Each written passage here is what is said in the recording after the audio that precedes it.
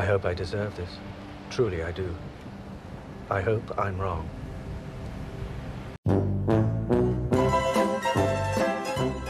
Welcome back, everybody. Today we're talking about Game of Thrones Season 8, Episode 5, The Bells. I'm really torn. I mean, on one side of the scale, you have some of the greatest action sequences ever assembled. On the other, bad storytelling, missed opportunity, and honestly, disgust. In my previous videos, I asked that everyone sit back and have faith in D&D, but perhaps I was wrong, and let's get into why. This episode can be broken down into two distinguishable portions: before the battle and the battle. Before the battle, we have the Varys plot and the Tyrion plot. During the battle, well, we know what happens then. Before the official episode even begins, we're reminded in a unique recap of numerous bad quotes about Targaryens. The episode opens with Varys writing letters to the houses of the Seven Kingdoms that Jon is the true ruler. He's interrupted by a little girl who works in the kitchen, and I think, based on the context of their conversation, that he was trying to poison Dany, though it's left up to the viewer to determine. Next, we see Varys address Jon directly about being the one true king, and the line about uncertainty in Targaryens, how it's akin to flipping a coin. One side a maniac, the other not. On the cusp of Daenerys about to burn millions alive, Varys commits treason more openly now, sending letters, talking directly. He's scared for these people, and rightfully so. Since we all know how this episode ends, I think it's safe to say that Varys was right. I mean, hell, Cersei was right, Jaime, everyone, all the evil people that opposed Dany were somehow the good guys trying to prevent this exact thing from happening. But let me stay on track. Tyrion tells on Varys, and the first time that we see Dany, I mean, she is a broken woman, upset with every single person in this chain that caused Varys to know this information to begin with. Something I want to point out is that they're trying to make her look like her brother in this instance, something that the audience relates to as, you know, a crazy Targaryen from our time. And it's honestly pretty well done. The haunting nature of the scene I loved, because I didn't know if Dany was going to burn Jon, Tyrion, Varys, all of them. I mean, it was well done, and suspenseful trying to guess the Mad Queen's next steps here. I think it's safe to say Tyrion sold his friend out to save face, and she reminds him a few moments later that this is your last chance. If you misstep one more time, you're done as well. They burn Varys alive, and right before, Tyrion admits that it was he that told Mom. It's a touching moment, for as silly as it is, because they could have just imprisoned him. I mean, Tyrion could have talked his way out of this, but alas, not enough time. Varys reacts like this when he touches him because in the show, he's never been touched before. So this is a great moment, two friends saying their goodbyes. And I can't help but feel Tyrion should have voiced another route that they could consider. For him to plead with Dany as it became real and the moment comes to fruition. Perhaps burning people alive isn't the right method. However, maybe that was just foreshadowing what's to come. The person whose goals are the people of the realm being burned alive right before the people of the realm are burned alive. Something poetic about this, certainly, but man, Tyrion, if you cared this much, why not try to sway her once again? I don't think that it would have worked, right, given what she's gone through.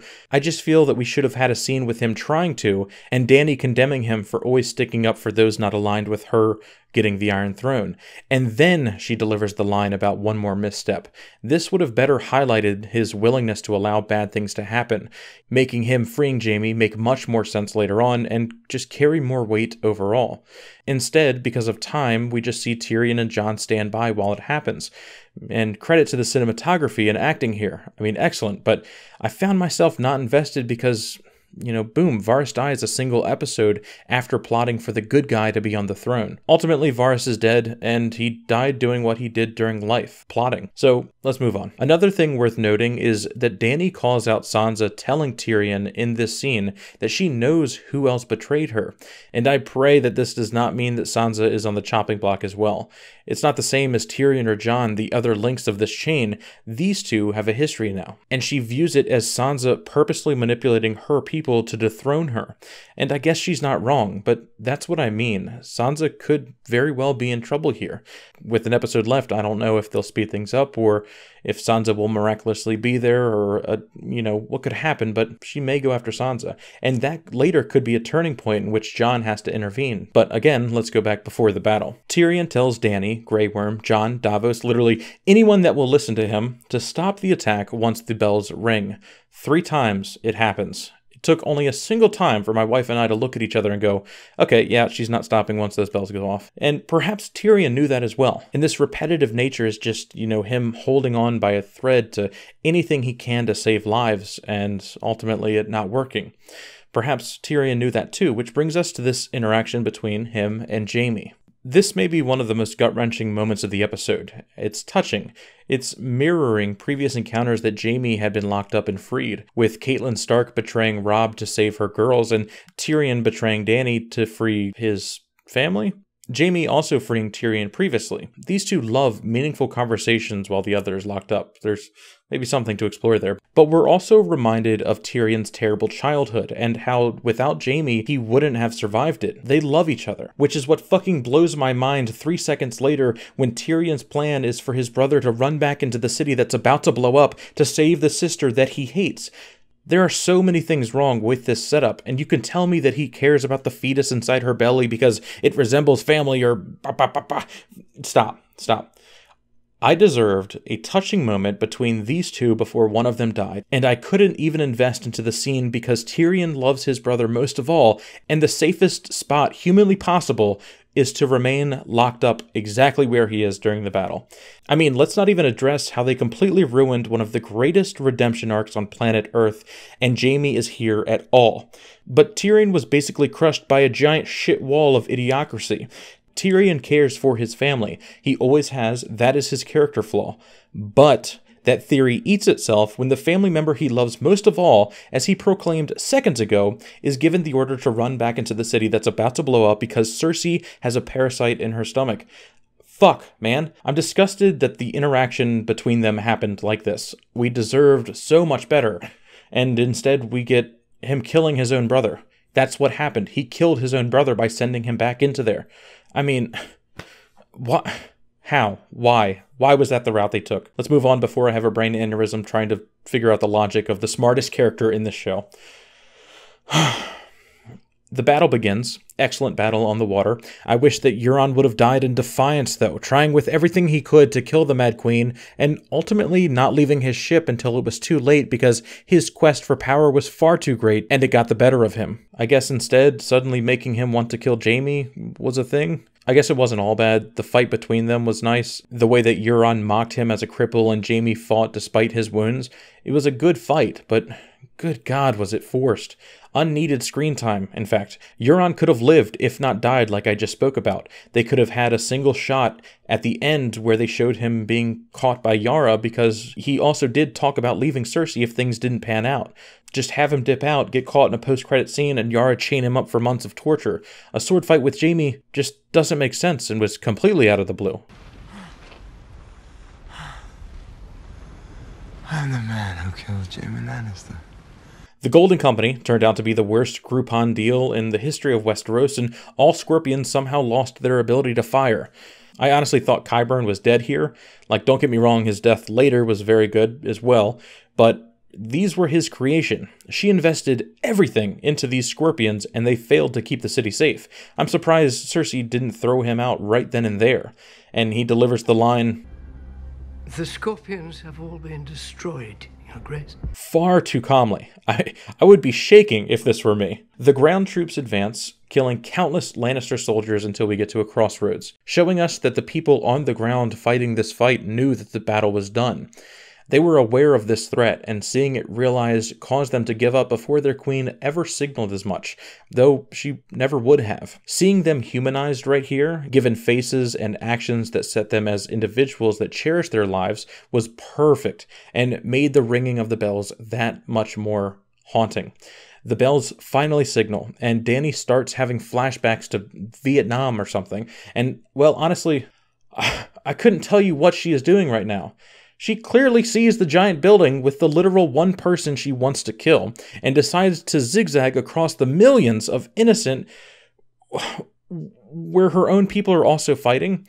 It doesn't make any sense for so many reasons, none more asinine than the literal one person she needs to kill in the giant building sticking out across all the other buildings.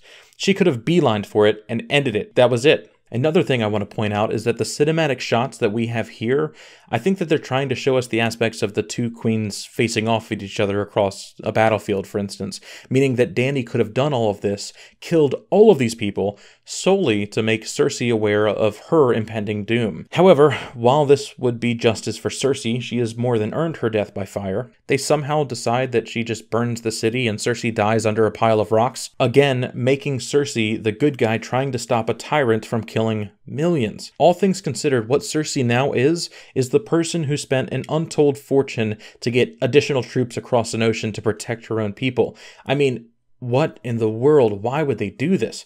Don't get me wrong, the writing was on the wall. My first video got a tidal wave of hate because I suggested that they're building Dany to this evil choice. Then another time I spoke about them stripping away everything that she loves and holds dear, showcasing a mental break that could cause this massive evil switch. But man, it should not have gone from breaker of chains, carer of the little people, to nearly genocide. Surely a step has to exist in between those. Again, not saying that this hasn't been built up. Part of me is happy that this happened. Dany hasn't been the best person ever.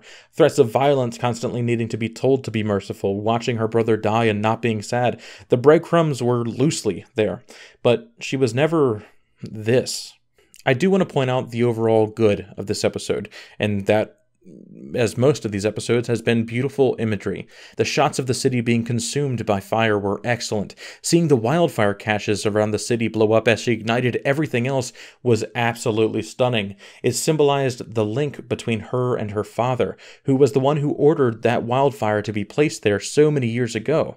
The fact that we're seeing them ignite now brings it full circle. The Mad King had a daughter that finished his work, and that is honestly brilliant. It's good. And the map room that Jaime and Cersei hugged in as the room crumbled around, showing the end of the Lannister rule over this world. Also, a beautiful shot with great symbolism. The mountain killing Qyburn, the callback to the idea of Frankenstein being killed by his monster. Well done, and only outdone by Cersei hastily walking past the two brothers with great comedic effect. This makes sense because the Hound knows that everyone in this building is dead. He just doesn't care. He wants to see one person die, and that's his brother, which also brings us to Clegane Bowl. We finally get it, and it was great. Sandor pushing his brother into the fire just like the mountain did to him as a child. I still wish that Arya would have run back and saved him, perhaps weakening the mountain so that Sandor could kill him somehow, but this was not bad by any means. Though seeing him turn her away right before they got to that exact moment, that was a gut punch. Perhaps because I was so close to seeing my prediction about this fight come true. Perhaps because it means that Arya came to King's Landing for literally no reason, just so that we could see the perspective of the people during battle, the mind-numbing carnage from a single character. But this could have also been expertly done by following a nameless person around as they try to save their friends and family, perhaps them dying at the end of this, which part of me kind of hopes that Arya did, just to show what is happening in the city. They also did the trick where it showed her getting into an inescapable circumstance over and over, which was one of the main reasons that people didn't like The Long Night. You know, she was killed here and here and here and then rode a horse out. Right now, as it stands, she rode all the way south just to be told by Sandor that a life of killing just isn't the way. So what, is she not a killer now? Does she just go back and become the Lady of Storm's End? Is that actually what happens? I mean, they messed up Jaime's arc.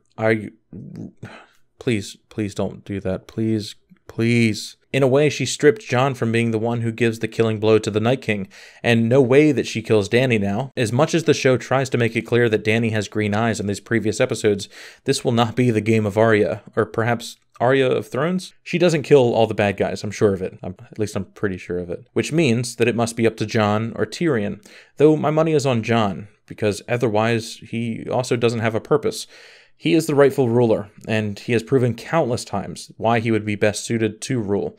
Though my hopes are high, I feel disappointment will be falling on me next Sunday, where he somehow says, no, I don't want the throne, and this time, of all times, it actually means something, when all the previous times that it hasn't. All the times that Dany said it wouldn't matter, all the times that we've seen it not matter, he will finally be in a position to be the ruler of Westeros, and this will be the first time that he says no, and it sticks, which makes me utterly sick to my stomach stomach for so many bad choices that have been made at the end of the series, but I guess that's for next week. In summary, I'm disgusted that so many bad storytelling decisions were made.